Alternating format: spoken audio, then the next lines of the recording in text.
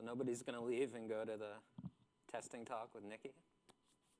One person. Cool. All right, that's cool. I understand. So I'm going to be talking today a little bit about how to architect your InfluxDB for specifically IoT. There are some things that are going to be similar to how you might work with traditional DevOps or web-based application. And then I'm also going to talk a little bit about some industrial IoT specific stuff and integration points and things like that. At the very end, I'll show a short demo just of some work that David Simmons, our IoT evangelist, has been doing lately that he was kind enough to share with me. So we'll get started. The first thing I wanted to talk about is this question, where do we collect our IoT data, right? And there's a couple options, right? There's a centralized option and there's distributed collection. And the answer to this question really depends on sort of how, who is using the data, how you plan on using the data, what the specific applications are. So I'll talk in general terms, but as always, there's going to be variation once you dig down into the nitty-gritty and start implementing these things yourself. So the first option is to collect in the cloud, right? And Influx Cloud is a perfect option for this. It speaks HTTP, so most of your IoT devices will be able to just connect to it directly and start sending data there. In this example, all data flows directly to the cloud, right? So you might have a consumer IoT device that's connected to the cloud and sending out data or something like that. But there's no intermediary. There's no edge device. There's no routers. There's no pipeline. All the data is flowing directly from your device directly into the cloud environment. One of the benefits of this is that you get analysis and visualizations from anywhere, right? You have a single source of truth. And anyone can connect to that single source of truth and build visualizations and dashboards and analytics. And you don't have to worry about whether or not the data is up to date, if it's stale, if it's located in the wrong place, or anything like that. So it's centralized. It's easy to access for everyone who's involved in the process. It lets you take advantage of infrastructure as a service, right?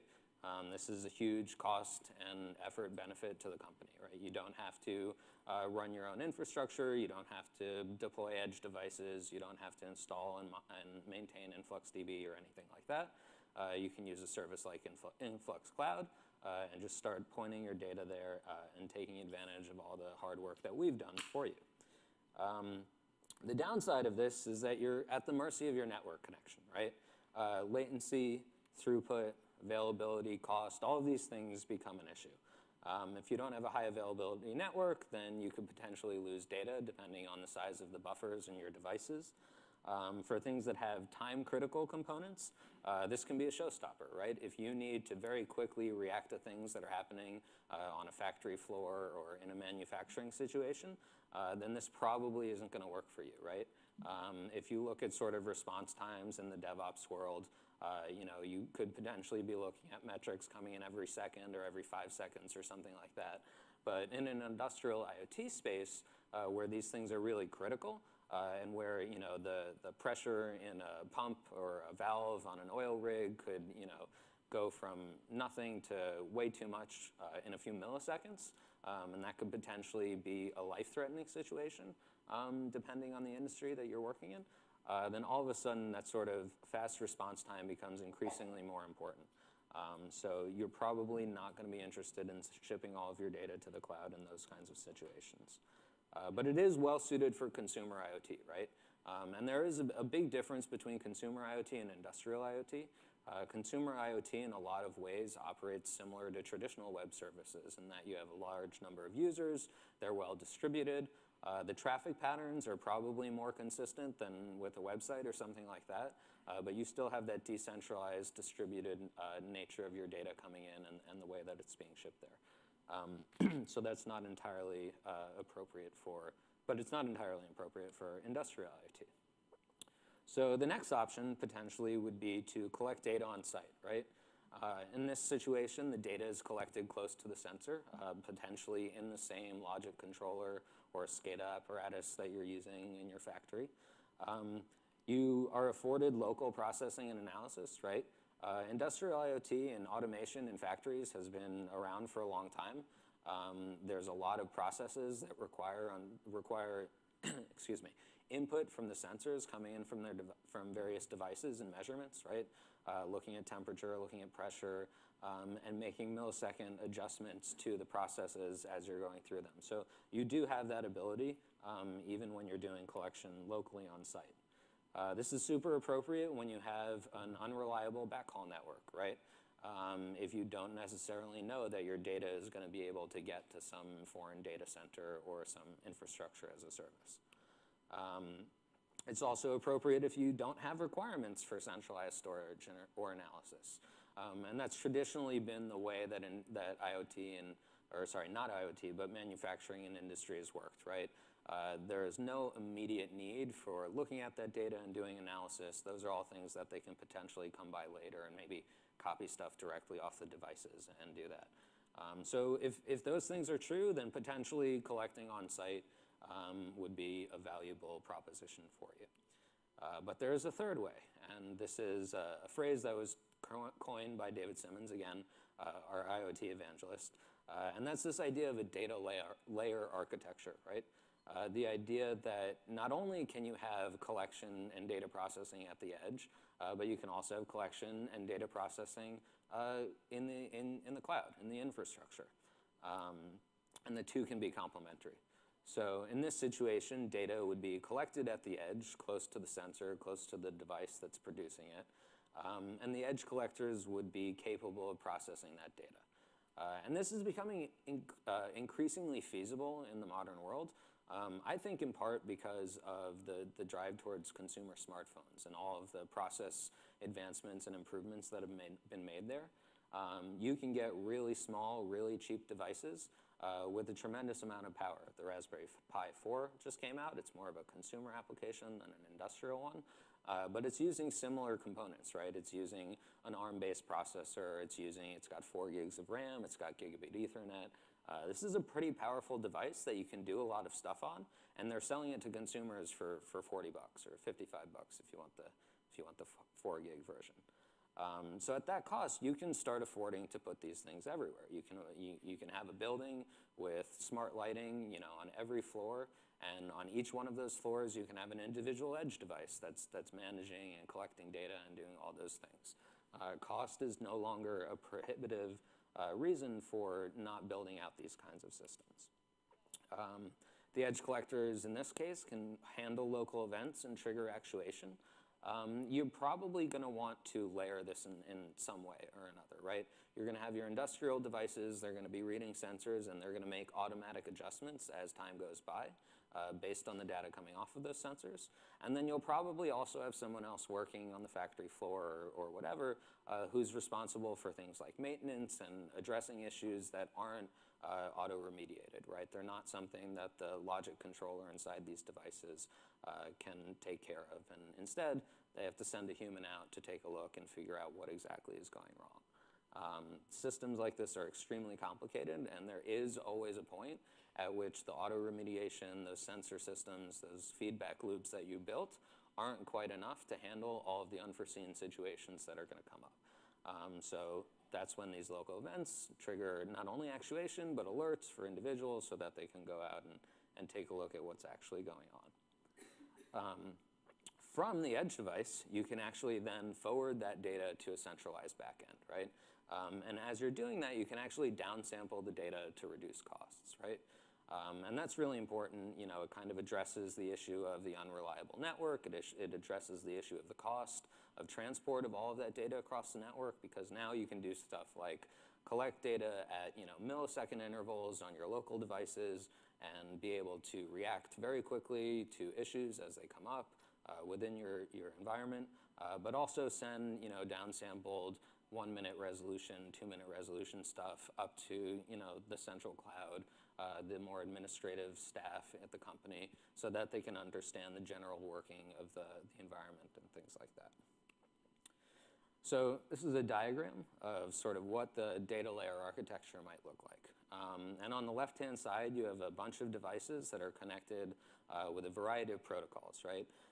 So generally out there, in the consumer space, you'll see a lot of Wi-Fi stuff. You'll see a lot of BLE stuff. And then you start moving into the industrial space where you see, You also see Z-Wave, which is sort of disappearing in the home automation market, but it's still there.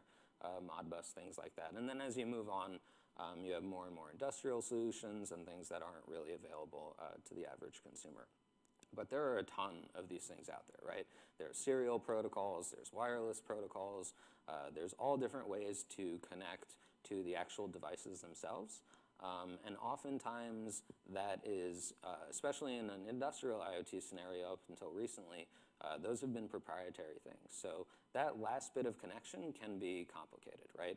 It might require programmable logic controllers, it might require microcontrollers or embedded systems or something like that that know how to directly access the sensors and work with them. The other nice thing about this architecture is that that edge device can fulfill multiple functions, right? It doesn't have to just be something that routes sensor data. It can also provide Wi-Fi access. It can monitor network connections. You can do a little bit of the monitoring of the infrastructure alongside of the monitoring of your sensors and things like that. There's a few key considerations for IoT data that make InfluxData appropriate for that use case. The first is that IoT data needs to be timely, right? If it's not timely, if you're not looking at it quickly, then it's really probably not valuable, right?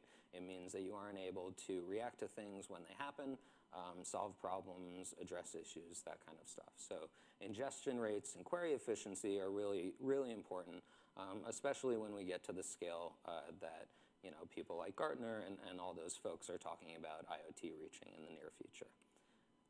IoT data also has to be accurate, right? Data integrity, platform reliability, these are critical components of any IoT infrastructure, and they become more and more critical as you move out of the consumer space and into the industrial space. And finally, IoT data has to be actionable, right? If you're reading all this data, if you're storing it locally, or even if you're sending it to the cloud, if you don't have the ability to do data visualizations, data exploration, if you can't do anomaly detection and alerting on your data, then the data might as well not exist. So back to those analysts at Gartner. This was a number I pulled a little while back in terms of how many IoT devices they expect to be out there in the future. 20 to 50 is the number that I usually see. And in those IoT devices, it's also very rare that they're going to be outputting a single stream of data, right? There's a high chance that there's one or more sensors inside there, and they're sending not only 20 billion devices, but 20 billion devices times 10 or 15 data streams, and however much data that's present in those streams. So again, another number I've heard is 11.5 zettabytes of data, which is a lot of data. And so I think that's another place where InfluxDB and the ability to scale horizontally and ingest large amounts of data makes it really the right platform for working with this kind of information. I wanted to talk more about integrating with industrial IoT systems. Industrial IoT, aka Industry 4.0, the next industrial revolution. This idea that everything that we build, from factories to cars to food manufacturing plants, are going to be censored, wired up with sensors and automated and instrumented so that we can learn from the systems and understand them and improve the processes and have all these benefits in terms of cost and efficiency and things like that. But up until recently, industrial IoT data was actually really difficult to work with, right? This is sort of a traditional architecture of an industrial IoT site, right? You'll have a variety of PLCs, or programmable logic controllers, that are all connecting to a single SCADA controller. And SCADA stands for Supervisory Control and Data Acquisition. And these things are the microcontrollers themselves. The PLCs are generally embedded in the devices. They control the immediate responses based on those sensor readings. They are able to actuate things like, in the case of a fermenter in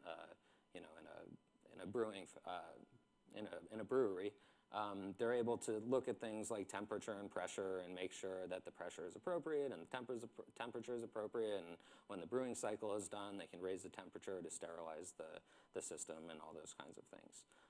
Generally, they talk back to a SCADA controller, which controls a variety of these devices across the floor of the factory or the brewery or whatever else you're working on. And up until relatively recently, that's kind of where the data stops, right? And you'll hear people talk about this as operational technology, right? The technology that people need to actually operate the factories and the power generation plants and the food production plants that are using these systems. And there is a gap between those systems and InfluxData or any other data backend that you potentially wanted to use. And there weren't a lot of standards, right? If you were interested in doing this kind of thing, it meant that you had to go out there, you had to contact the manufacturer of the specific device that you were working with, you'd have to get a bunch of data sheets from them about what protocols it spoke and all that stuff. And that was a fairly tremendous amount of work. So the next thing to come along was OPC UA. OPC UA is actually a second generation communications protocol for industrial equipment. It is the successor to OPC, and one of the things that it does is move from proprietary Microsoft protocols over to TCP. And that move to TCP really opens up a world of possibilities in terms of how you're actually able to start interacting with these industrial systems. Before, I think it was like some Microsoft OLE protocol that you had not only was difficult to work with and potentially wasn't compatible with your systems, but had a lot of other issues as well, like security and retries and timeouts and stuff like that. So moving over to TCP was a really big boon for this kind of connectivity. One of the downsides of OPC UA is that it actually came out in about 2006. And it provides data in a hierarchical structure. And I don't know if any of you are familiar with the Wayfair case study, but Wayfair basically is one of our customers. They moved off of a graphite installation and onto InfluxDB. And one of the drawbacks of graphite is that it also presents data in sort of this hierarchical data structure. And the issue with that is that it's single dimensional, right? You can't slice and dice your data and do analysis and exploration in ways other than what are already provided to you by the hierarchy of the system. So that's a bit problematic, but one of the things that you'll find in industrial systems is that it does take them a long time to actually adopt these types of new technologies. So again, this thing came out in 2006, and I think it's only now starting to be integrated into most common logic controllers. And that makes sense if you think about it, because you have all of these situations where they're investing large amounts of money into physical apparatuses that are being installed into large buildings and stuff like that. It's not as simple as clicking a button and deploying a new build of your code, right? Replacing a factory, tearing out logic controllers, changing those kinds of things, those are really hard. It's really difficult to do. So factory builders and designers and the engineers that work on these projects tend to be fairly conservative. They tend to wait for a technology that's really stable and robust and that they know is going to work, and then they employ that and start putting it out into the world.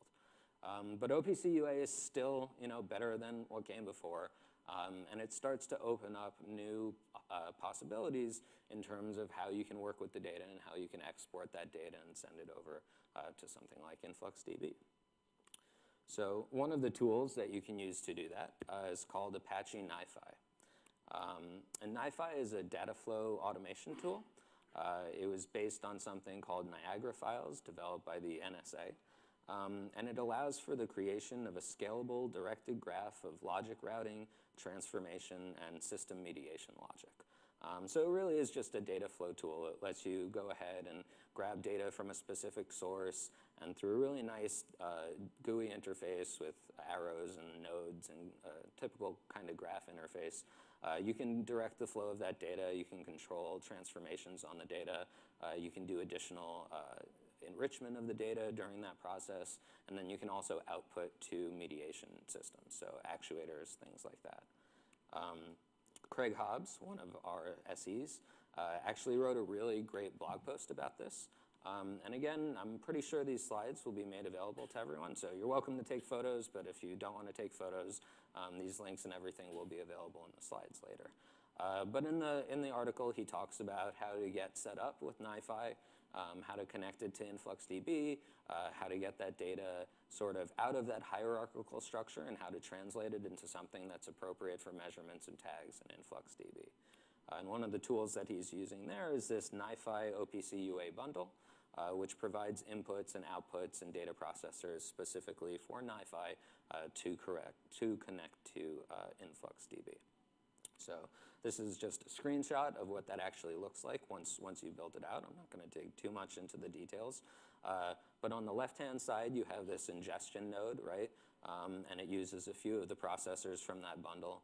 And then on the right-hand side, you have the InfluxDB node. So it's basically just passing data from that bottom node on the bottom left corner over into the right-hand side and into InfluxDB, and doing the transformations that are required to make that work. This is an amazingly powerful tool. It's a lot of fun to work with as well.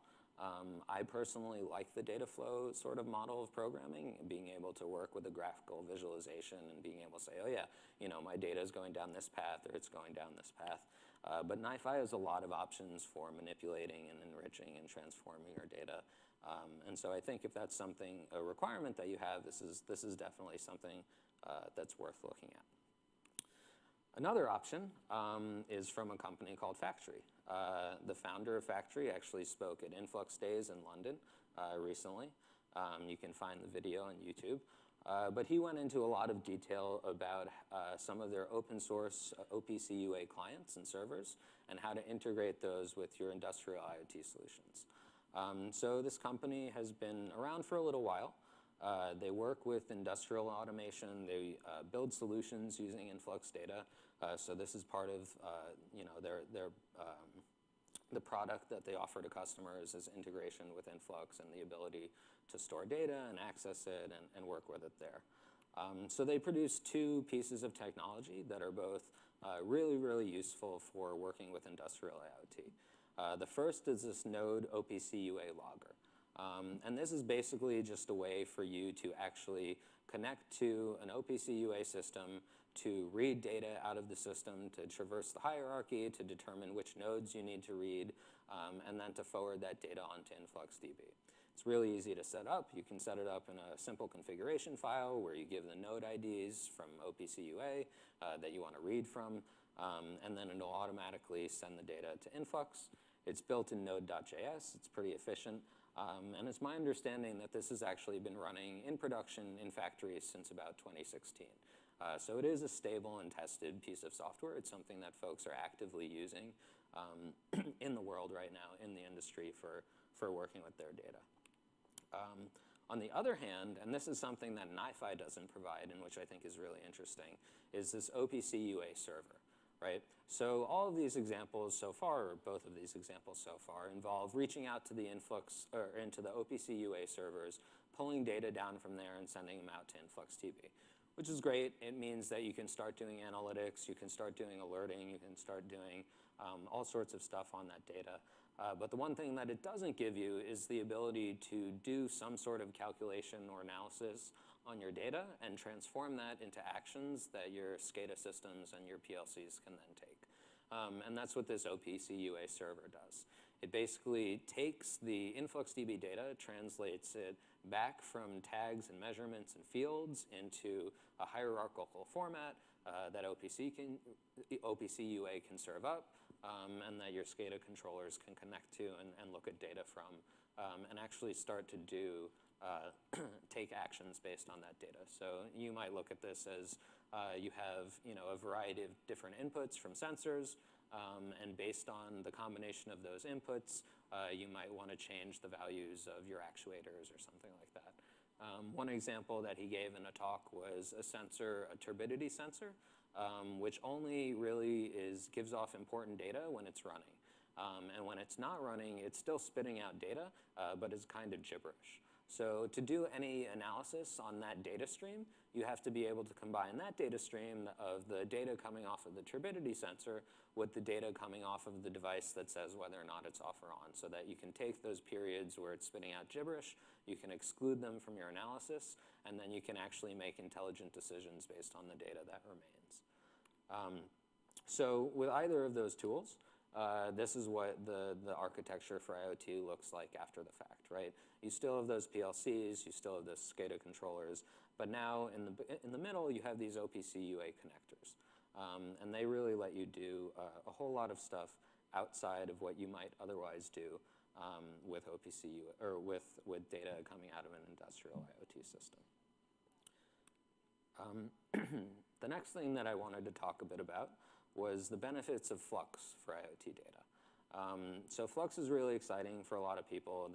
It addresses a lot of issues with InfluxQL that people hadn't previously been able to get around except with capacitor or something like that. But the number one request, obviously, is math across measurements, right? Everybody has always wanted math across measurements, and now Flux lets you do that. And math across measurements is one of the things that enables that use case that I was talking about just a few minutes ago with the turbidity sensor, right? Those are two separate measurements that are going into the database, right? There's the turbidity data, there's the on-off data, and to work with those two things together, in the past, you would have had to use capacitor or something similar. Now you can turn to Flux, and you can turn to math across measurements, and you can start to do really interesting things with the data that's coming in from various data streams. So a couple of the examples that I'll show you at the end are making use of the ideal gas laws to calibrate the baseline for CO2 sensors, and also to do heat index calculations. So heat and temperature is not necessarily 100% related to how we or even machines perceive temperature, right? The temperature in the room might feel hotter or colder depending on how much humidity there is, or other factors, wind or things like that. So you can actually start to take data from not only your temperature sensors, but your humidity sensors, and combine them and do math across measurements and compute these heat indexes that show you, yeah, oh, wow, it's 78 degrees, but it feels like it's 82 or something like that. Another huge benefit of Flux is the idea of user packages and distribution, right? Not everybody is going to want to build their own ideal gas law functions or heat index functions, or with these turbidity sensors. The idea that individuals who do this work once can then share that with the rest of the community, and everyone can benefit off of it, will hopefully make everybody's lives a lot easier and make it so that you can get productive with the software even faster than you were before.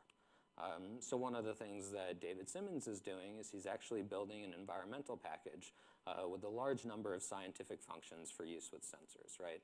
So heat index is going to be one of them. There's a whole bunch of other stuff in there. And the Flux can get a little bit gnarly at times, right? There's a lot going on. There's a lot of computation. So being able to bundle that up and package it and share it with other people and make their lives easier is a huge boon to us as developers. Finally, there's the SQL.from function. So this is something that folks have been interested in for a long time, being able to actually pull in data from multiple data sources.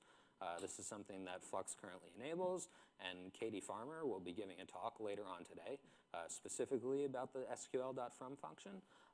But one of the great things here is that you can now start to integrate the sensor metadata with the time series data itself, right? You can keep your relational database or you can keep your relational data in a relational database, and you can keep your time series data in a time series database, and you can use Flux to bring them both in together and start working with them and actually be able to display things like the location of your sensors and the type of sensor and the brand and things like that. So I'm going to go quickly for about 5 minutes, just show you a couple dashboards and stuff that David has been working on. I don't have hardware right here. It's actually in David's house in North Carolina, but we're going to be looking at what sensors he's actually using. So the first one is the Sensair K30. It's a non-disruptive infrared sensor for detecting CO2. This is actually a pretty interesting sensor. I found a paper out there about it that basically talks about how, for $200 you can get a sensor that is comparable in a lot of ways to $1,000 sensors or $2,000 sensors or much more expensive industrial equipment. And part of the reason that you can actually make this work is by combining it with other sensors and using them to calibrate the CO2 sensor. So the other sensor that we're going to be working with is one of these Bosch BME 280s. It's an integrated temperature, humidity, and pressure sensor. And it lets you do a whole bunch of stuff in terms of being able to calculate, use the ideal gas laws to verify that your CO2 is, where exactly your CO2 is. David is using a Pine 64 as his edge device. I believe it has 1 or 2 gigs of RAM. It has a quad-core processor, a whole bunch of GPIO pins, Wi-Fi, Bluetooth, Ethernet, those kinds of things. But again, it's one of these examples of a really inexpensive board based on ARM technology that you can pretty much go out there and start working with and building systems that you couldn't previously build before. I've actually been looking at something called, I think, a Nano PC T4 or something like that, that actually has a PCI slot on board, or it has an M2 slot and provides 4 lanes of PCIe. So that means that you can actually drop a high-speed NVMe SSD directly into one of these devices. And that actually addresses the one drawback of using these embedded technologies, which is that they traditionally use things like micro SD cards and relatively slow memory for storage. But now that you can start to get these devices with the ability to throw an M2 SSD in there, it means that you can actually address a lot of the issues in terms of data performance and write performance on your edge devices. So if you are building one of those systems, I would love to talk to you about it and some of the hardware that you want to use. So I will pull this up real quickly.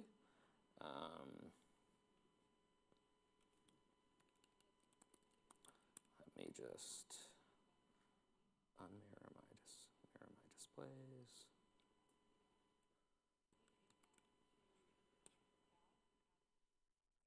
All right, everybody see that? Sort of. So this is an OSS instance. It's not Influx Cloud. The reason for that is that there's a lot of experimental stuff in there that isn't currently generally available. So David's been building and compiling these things himself and sharing them with me and the rest of the team. So we have a bunch of dashboards in here with no data. Let's see if we can get any data out of them. All right, there we go. So we have the last hour of data. And over here on the top left, I know it's a little bit hard to read in the back, I'm sure, it says raw versus compensated CO2. So the blue one is the raw CO2, and the purple one is the compensated CO2. And you can see they're pretty close, right? For a human being looking at this data, it might not make a difference that one is 866 ppm and the other is 871. But for a machine, that becomes even more important. So let's just quickly dig in here and take a look at the flux. So what David's doing is he's actually pulling in data about the temperature, the raw CO2 readings, as well as the pressure readings. And he's using a number of joins to join them together into a single table. And then he's calling his own flux package, environmental, which eventually will be released to the general public, and which contains a function that bundles up all of the computations you would need to do for an ideal gas law. So that one's in there, and it probably, I think, must be like 40 lines of flux that it hides from you, so that's really super cool. Another thing that he's built in here is this heat index, right? And wow, it's really hot in his office right now. He's on a trip, so the AC is probably off. But you can see that the raw temperature in the room is reading as 83.37 degrees, but it's not particularly humid in there. It's 32% humidity, so the heat index is actually relatively lower than that. And again, if you look at the flux code, if you can see that, he's pulling in data from the variety of different measurements.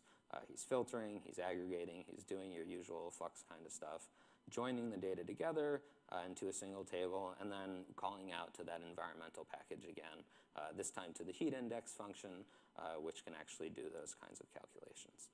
So that's pretty neat. And then finally, he's making a number of calls to SQL, to a MySQL server, where he's storing all of the relational data for these sensors. So he's put this here in the customer data field. It tells him what type of microcontroller he's using, what vendor it is, things like that. And that can be really helpful if you're starting to look at this stuff. You're off, you're in headquarters, you're looking at the data, you see that some of the sensors have started to fail on your devices. You want to understand which sensors those are so you can get the appropriate parts and the appropriate repair crew out there to take care of that. So I think there's a second table down here. So the first one described the actual node that's collecting the sensor data, and the last one describes the various sensors that are actually connected to that node. So we have that Sensair K30, we have the BME 280, we've got a number of other sensors in there that I didn't have a chance to talk about. So I think we're getting pretty close to time. If anybody has any questions, I'd be happy to answer them. Nobody? No, right here. Oh, awesome. So in terms of architecture, like with InfluxData, what will be the open source tools for data science and machine learning kind of thing? Like, is there, you guys suggest anything that we can use these kind of tools for data science and machine learning with InfluxData? So yeah, I think there's a lot of things you can use. It really depends what platform you're on. Hopefully the goal will be that you can use Flux for a lot of that, right? The goal of Flux is that it's a general purpose data scripting language that you can start to add things like Holt Winters and machine learning into. I think Anis might talk a little bit more about that. But I don't think there's necessarily a system that you can just drop in and have it automatically do the work for you. You sort of have to understand your use cases and see where you can fit things in. But Capacitor 1.6 will be available. That'll interact with InfluxDB 2.0. You can do stuff in there. And as Flux matures and improves, we want to bring more and more of that kind of functionality into the language and the platform itself. Thank you.